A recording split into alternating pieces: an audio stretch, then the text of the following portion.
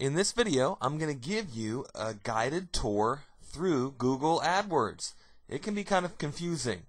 Believe me, the first couple of times that I sat down and tried to do anything with it, you can sit there for several minutes just scratching your head wondering what in the world they want you to do. So this is going to help you quite a bit, especially if you've never used Google Adwords or if you've looked at it but didn't quite know what to do inside of it.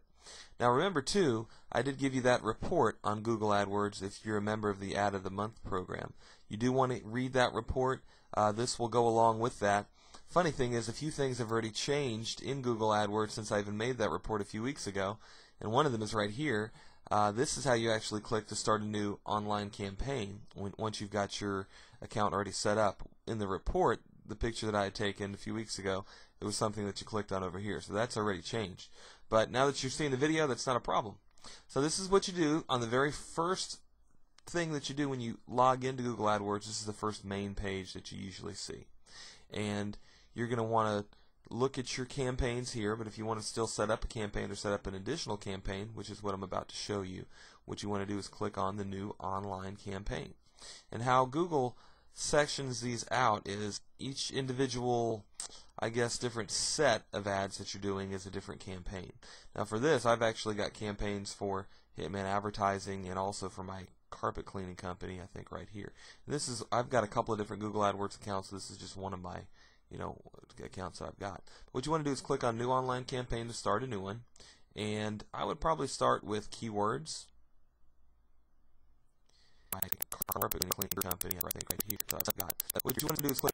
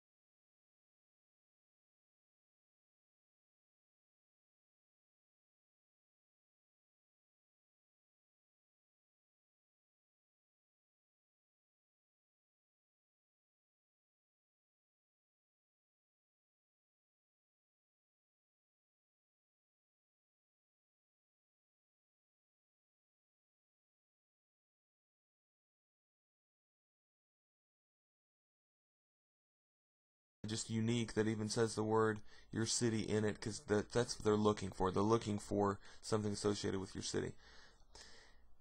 Now you can have this different, in other words, with the saying by destination URL. If this was an ad about pet odor removal, then you might want to not have it go to your direct main web page. You can have it go to one of your sub pages that's just on pet odor removal.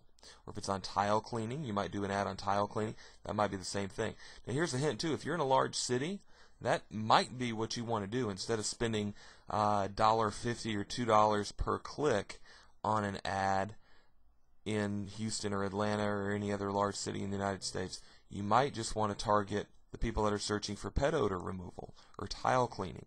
And that way you're not paying as much per click because that's not as highly sought after keyword.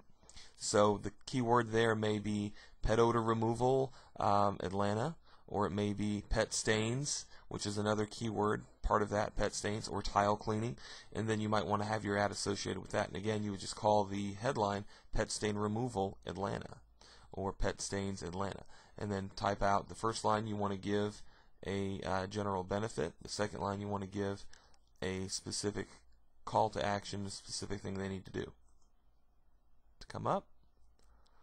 Okay, now it's going to ask for keywords. Now remember, especially if you're doing carpet cleaning, the only keywords that I'm really going to advise you to do, especially when you're first getting started. Now, any of you that are advanced with this, you can change that later on down the road. But especially when you're first getting started, I advise you to type in for the keywords carpet cleaning in your city name. And I would advise you to maybe put in your state abbreviation afterwards, only if you're in a city that's maybe confused with another city in another state. Otherwise, like Pensacola is not that way, so otherwise you can just keep it like that. And let's see. Okay, and as far as what Google recommends for the keywords, I'd rarely even go with that.